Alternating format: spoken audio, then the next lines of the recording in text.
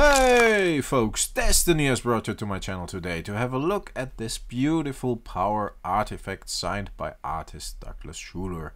And it's not only beautiful on the front, but it is very beautiful on the back as well, because it is an artist proof and it has very unique artwork. I asked Mr. Schuler to do a piece that is a little different from what the normal artwork actually is. So in this case, the sorcerer is not powering an axe like on the front of the card. He is powering an icy manipulator actually. And for those who don't know, the original icy manipulator artwork has also been done by Douglas Schuler. I love these kind of cards. Artist proofs are very rare, especially from an old set like Antiquities. And the unique piece of art on the blank side of the artist proof makes it even a more special addition to the collection.